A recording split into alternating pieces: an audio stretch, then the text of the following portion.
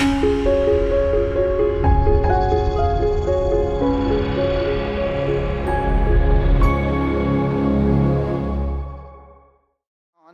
right, we're so glad that you're with us this morning.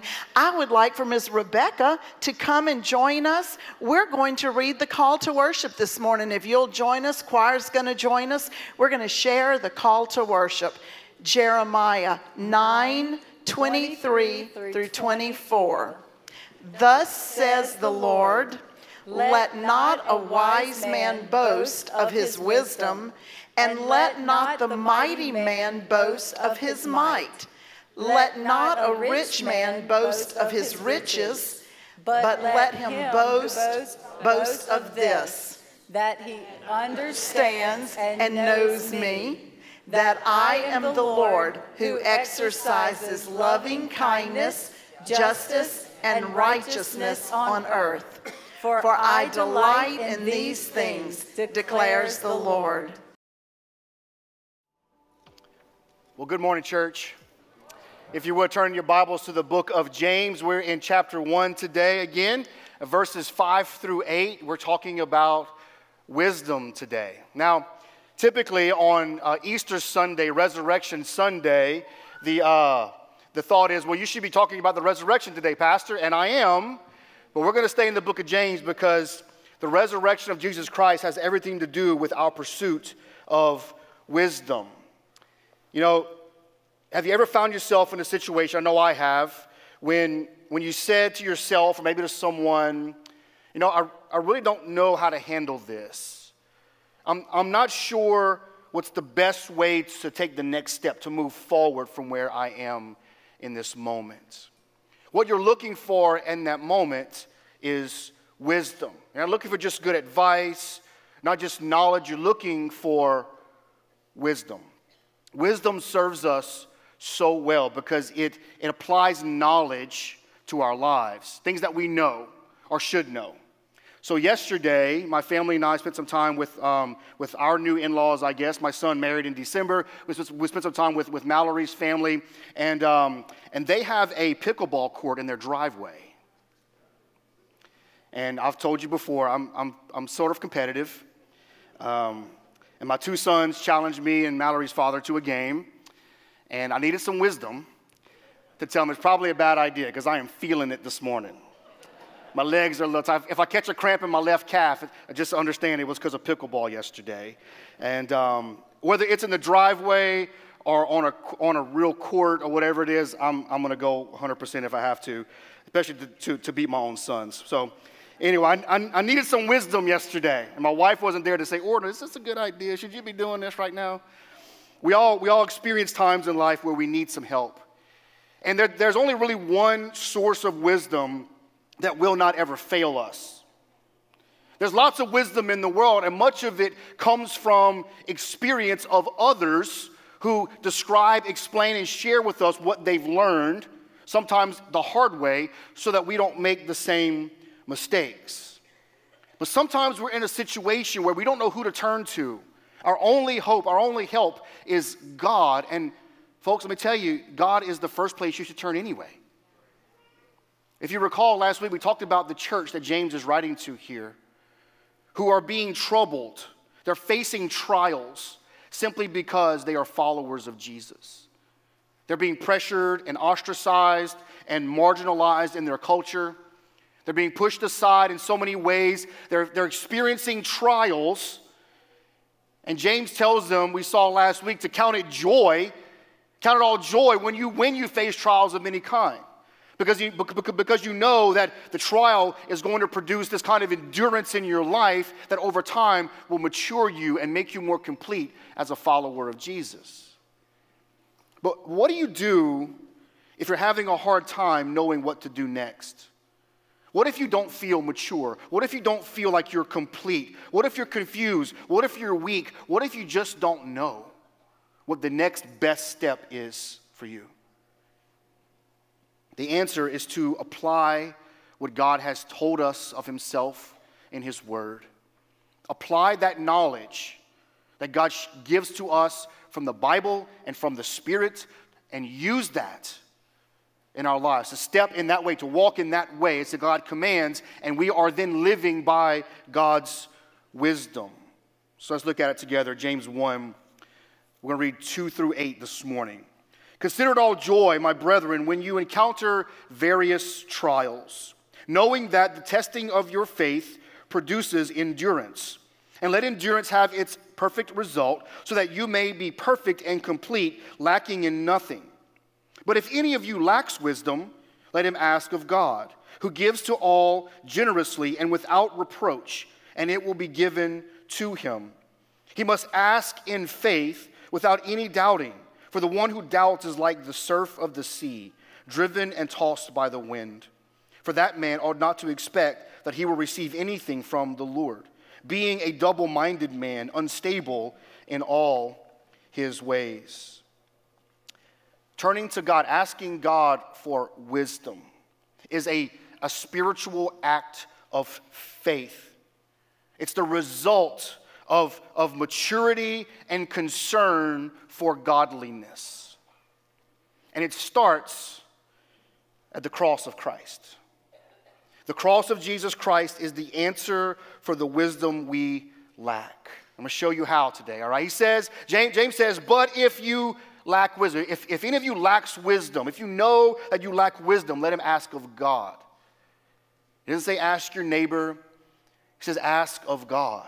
Start with God. If you know that you lack wisdom and you don't have what you need in that moment to do the right thing, the best thing, that's a very important level of awareness. You know that you lack wisdom. That is a place of humility. And turning to God is the best place for you to start. Whenever you know you lack wisdom, whenever you know you lack something, it would be like taking your glasses, if you wear glasses, and holding them up to the light. And you see all the little smudges and the smears in there, right? Right? It's like maybe you think you can see it, but when you really hold it up to the light, it really exposes, man, this is really dirty glasses. Let me clean these real quick. Sorry. Oh, that's much better. Let me do the other one. It exposes what you possibly couldn't see before. And when we turn to the Lord, we're turning to the source of all good wisdom, perfect wisdom, endless wisdom. So normally what we do is we'll go to a book, right? We'll read some kind of self-help book, some philosophy, some expert. Or we'll go to Google. You know, like, what does the world have to say about this? And look, there may be some perfectly great websites that you can go to with some good wisdom, but I would venture to say that the wisdom you receive from those websites, those people got it from the Bible. Maybe you ask someone you trust. Those are all good things. But we start with God because God is the source of wisdom. Psalm 19, verse 7, the law of the Lord is perfect, restoring the soul. The testimony of the Lord is sure, making wise the simple. The word of God makes wise those who know they need wisdom. Proverbs chapter 1, verse 7, the fear of the Lord is the beginning of knowledge. Fools despise wisdom and instruction. That word knowledge there is interchangeable with the word wisdom. Fearing the Lord, knowing the Lord is the beginning of gaining wisdom. Not the end, the beginning of gaining wisdom. But wisdom in the Lord is a matter of the gospel of Jesus Christ. Turn with me to the book of Colossians. If you have your Bible with you this morning, Colossians chapter 2. Listen to what the Apostle Paul writes here to the church in Colossae.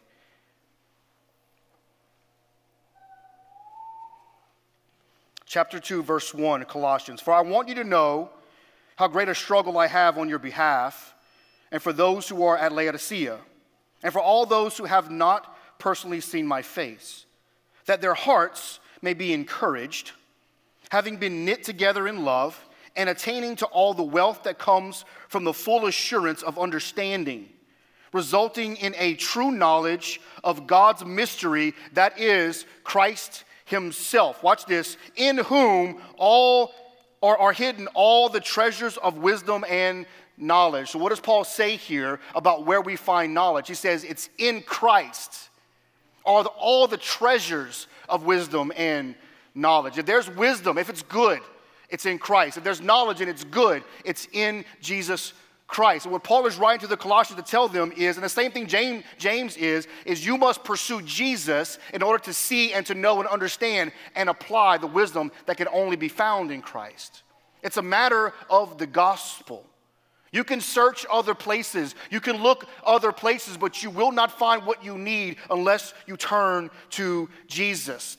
The wisdom of the cross is what leads us to a place of humility that then helps us to understand that we lack wisdom. Because the cross of Christ exposes our lack. It exposes our need. It exposes our hearts that would turn inwardly and seek our own good, our own pleasure, our own selfish desires, rather than glorifying God. But the cross also calls us to the life that only God can offer. And in that life, when we receive that life that God offers to us by faith in Jesus, we receive the wisdom that comes from that knowledge of Christ. 1 Corinthians chapter 3, verse 18 says this, "Let no man deceive himself. If any man among you thinks that he is wise in this age, he must become foolish so that he may become wise." Now, wait a minute. You say, "Pastor, are you telling me that I have to become foolish to become wise?" Well, that word foolish is a particular word that's used in the Bible, and it has everything to do with the gospel of Jesus Christ. The cross of Christ. Because in that time, the cross was foolishness to people. You can't be saved by some man dying on a cross for your sin. You can't be made whole. You can't find wisdom by trusting in this Jewish teacher who died on a Roman cross. 1 Corinthians chapter 1, turn there with me. We have a lot of scripture to look at today. 1 Corinthians chapter 1.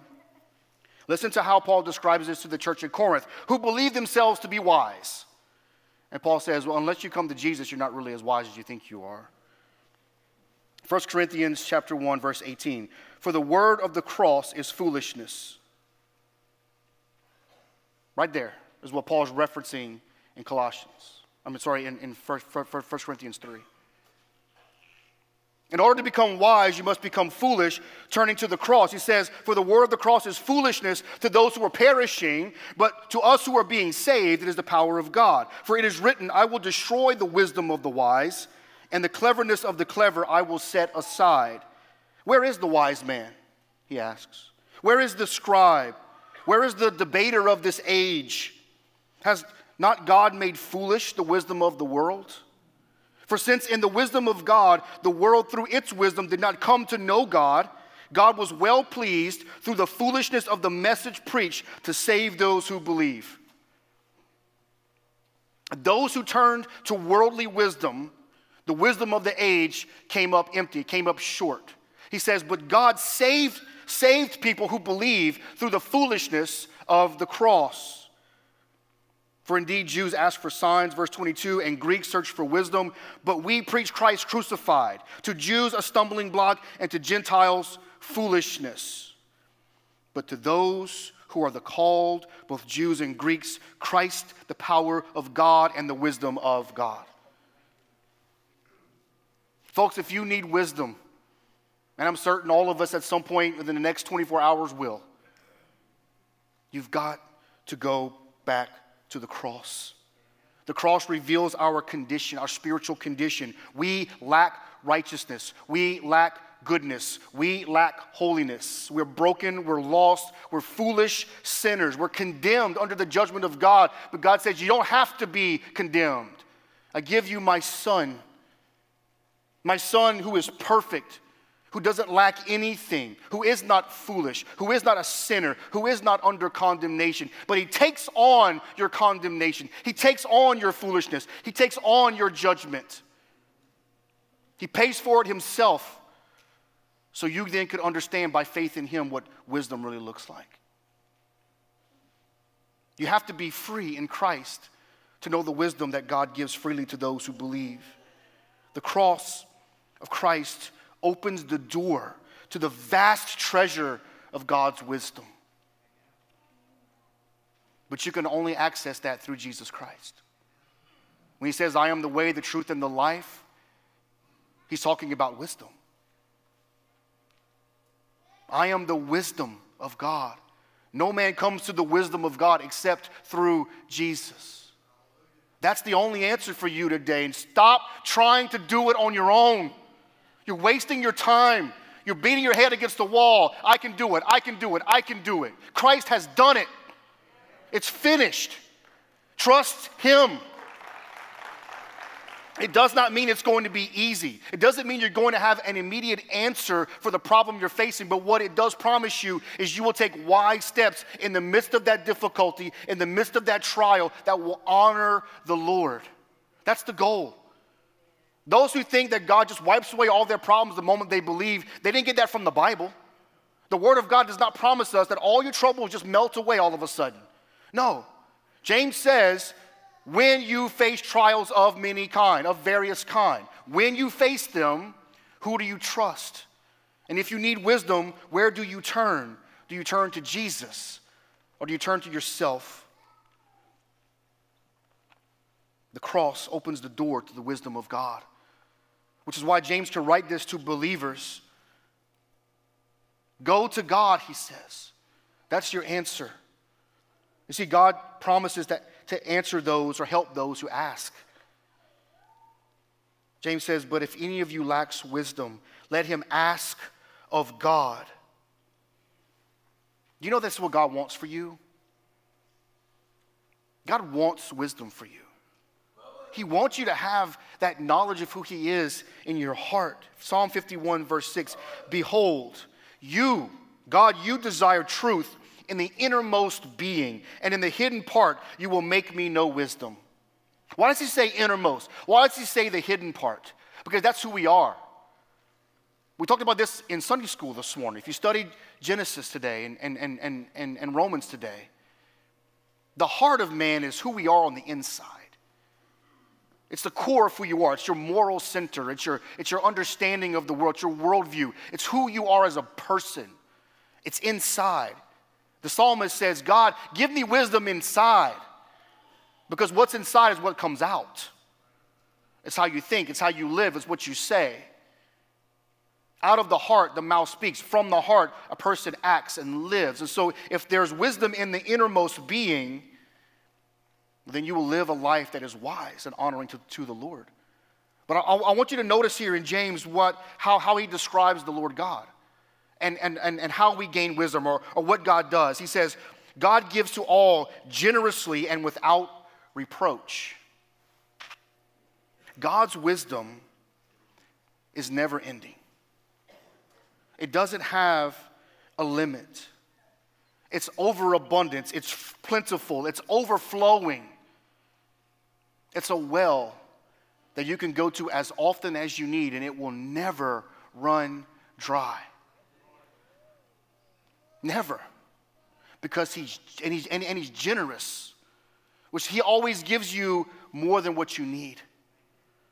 He blesses you in abundance if you would trust in Him.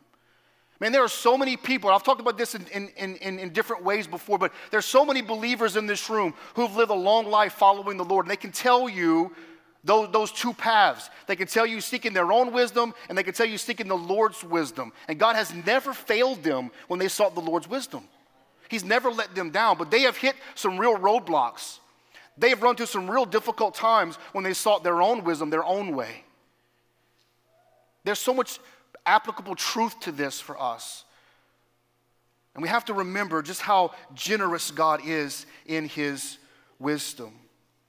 Romans 11, just hear these words. Romans 11, oh, the depth of the riches, both of the wisdom and knowledge of God. How unsearchable are His judgments and unfathomable His ways. For who has known the mind of the Lord, or who became His counselor?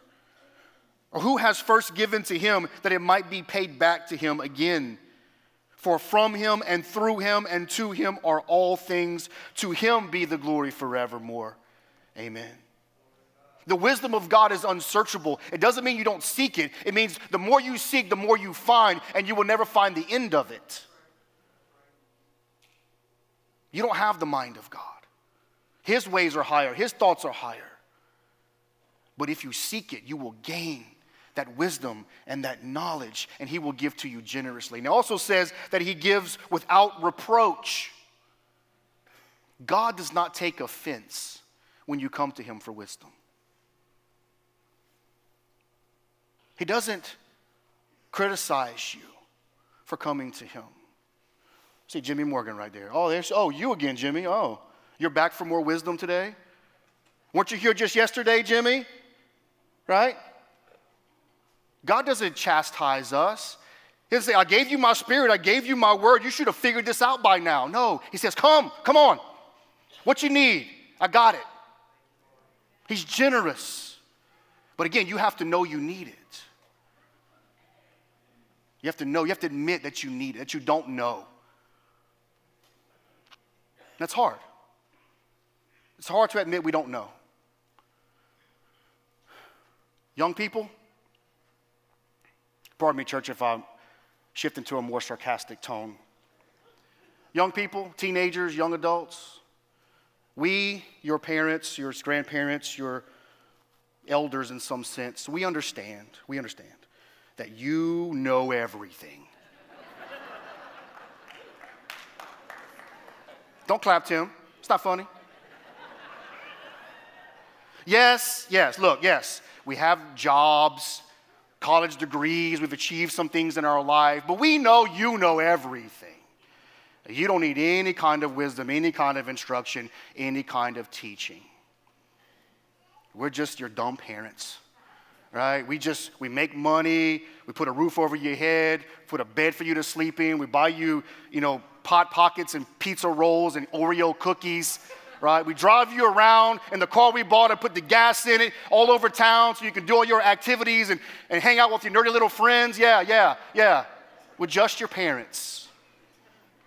We don't know anything. And look, I'm fully aware. I'm saying all these things with my own parents sitting right here in the front row. And I was that teenager. They couldn't tell me anything. I knew everything. I know. And it was a problem. But I grew up a little bit. Then I got married and it became my wife's problem. Good luck with that, Ginger, right? Young people, in all seriousness, let me just tell you, your parents are not offended if you come for them for wisdom.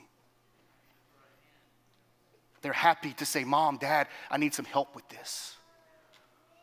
So don't be afraid to ask people in your life to help you. But understand something, parents, this is for you. If they come to you for wisdom, ask them, have you prayed about it first? Have you sought God's wisdom first? Because even parents can have a little bit of flawed wisdom sometimes. So young people, God will never fail you. Old people, God will never fail you. Everybody in between, God will never fail you. Start with God. And then go to the people that you trust have sought the Lord as well, and you will find the kind of wisdom you need. Without reproach, he is not offended when we ask him.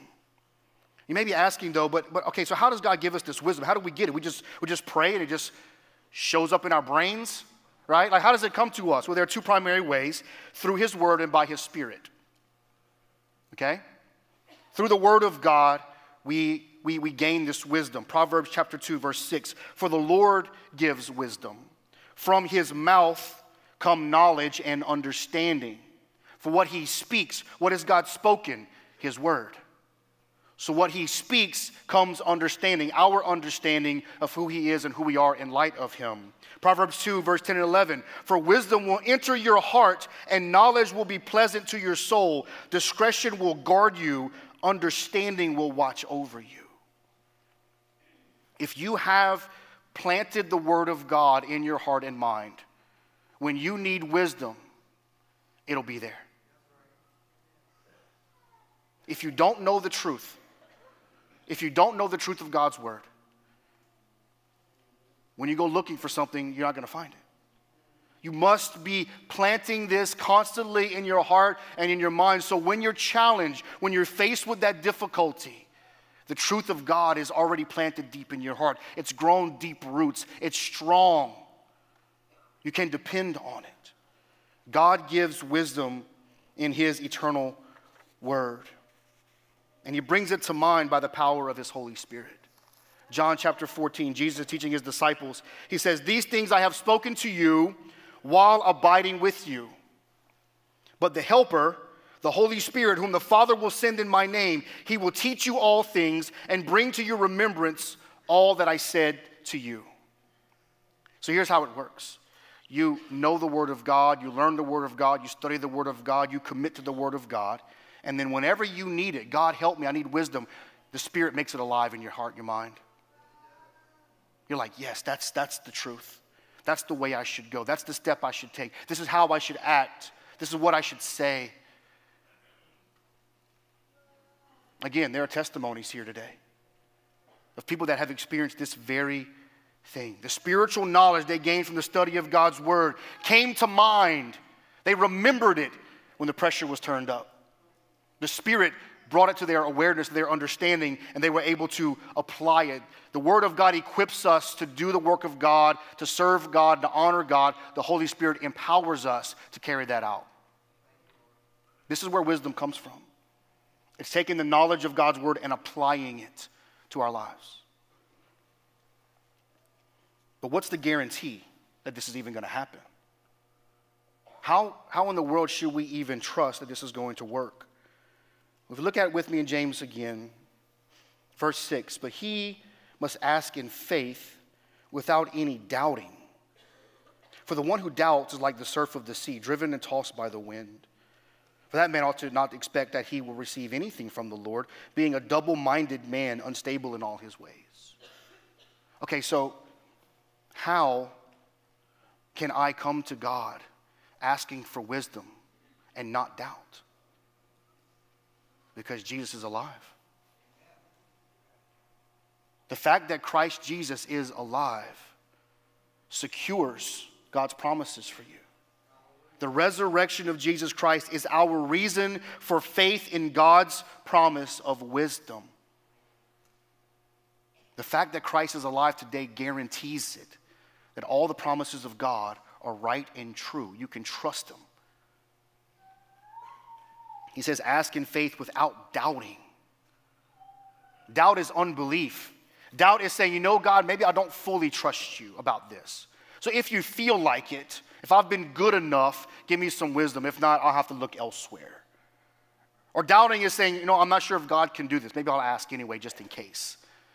No, it's going to God and say, God, I know you want to give me wisdom. You desire that in the innermost part of who I am. I've given myself to you. I've trusted your word. God, give me wisdom now.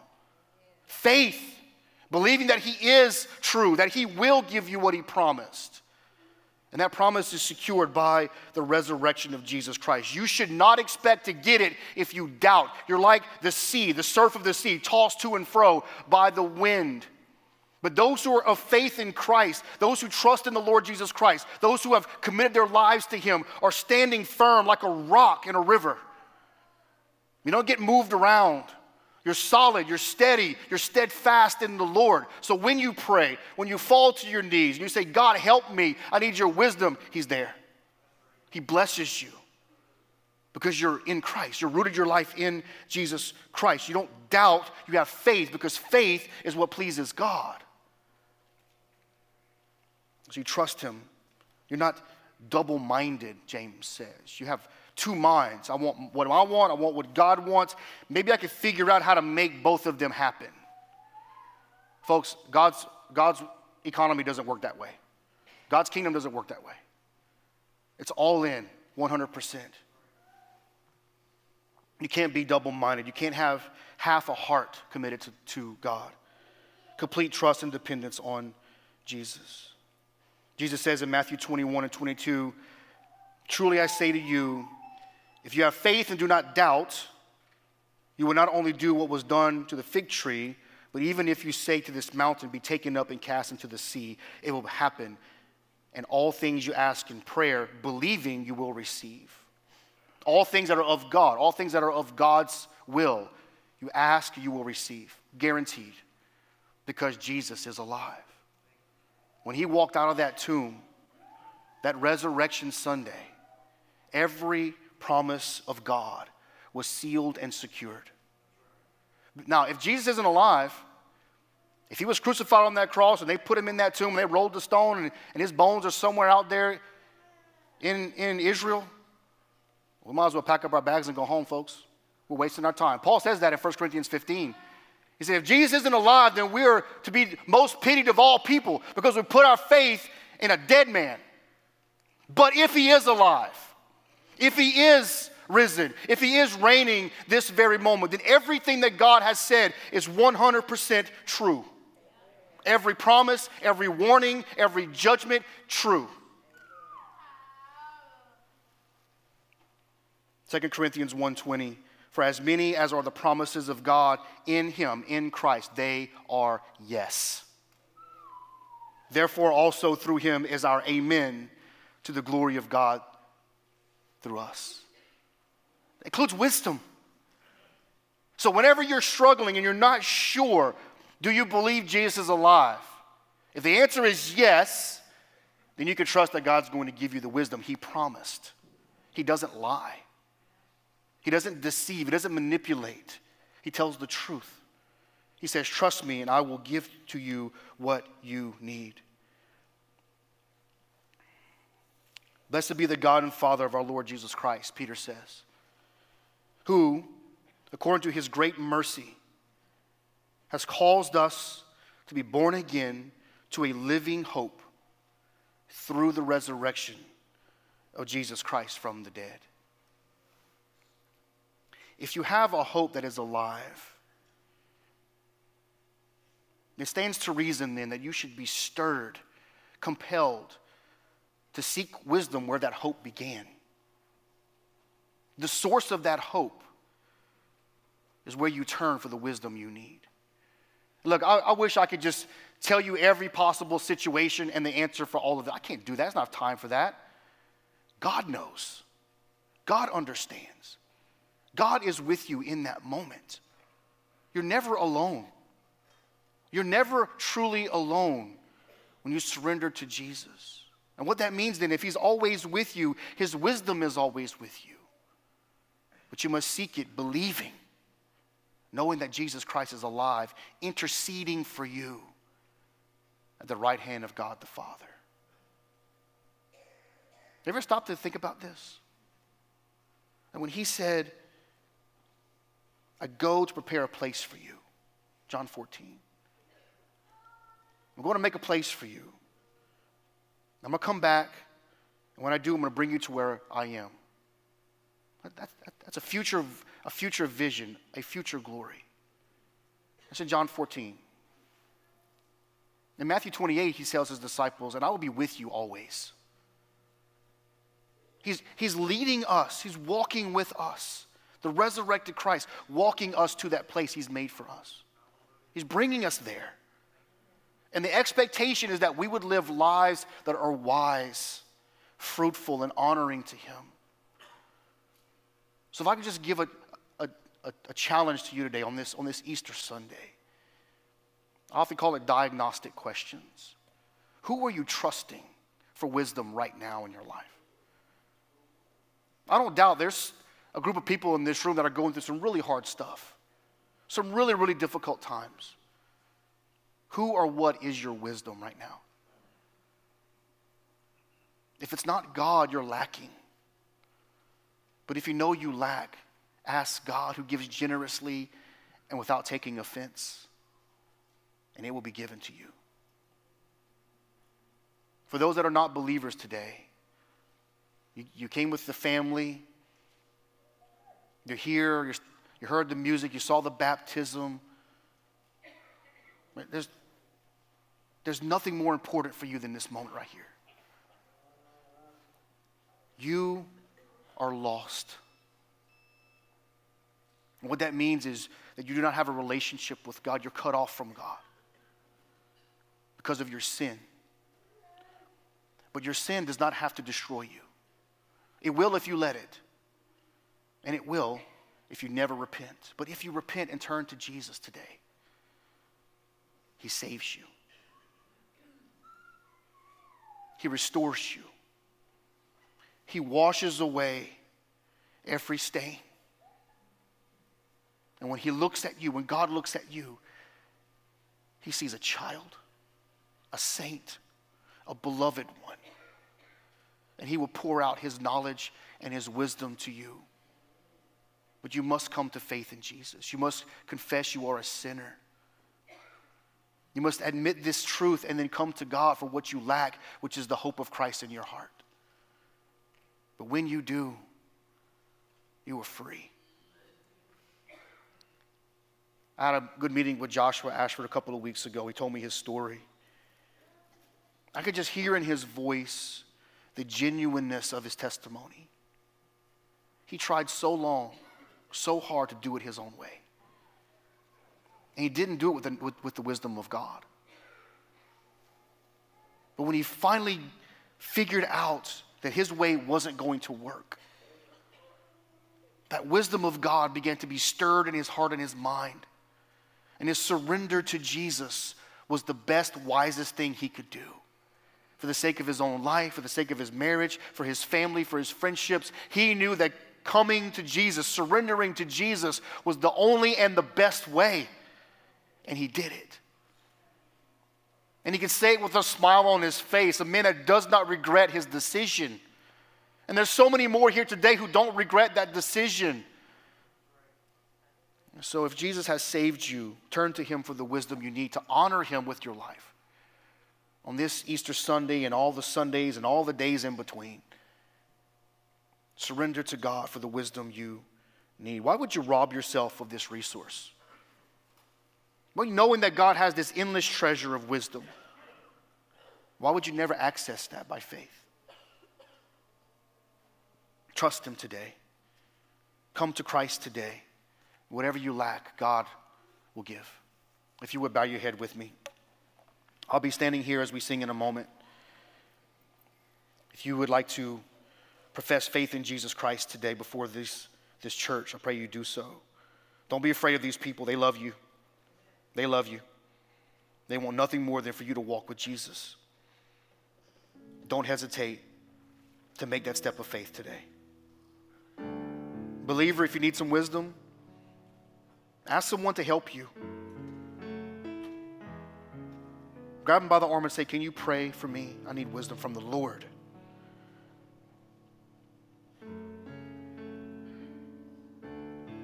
Father God,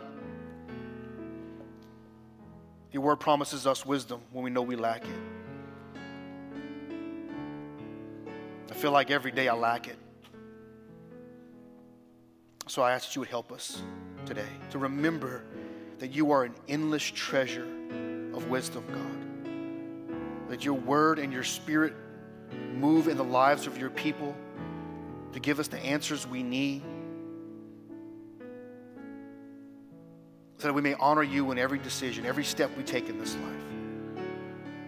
God, you are abundantly good, and nothing tells that story more than the death of Christ on that cross. The ultimate sacrifice, the depth of mercy for sinners like us. And as those who are redeemed, Father, let us be faithful to seek wisdom from Christ and Christ alone. I pray for my church, Lord. May we be a light in the darkness in this world.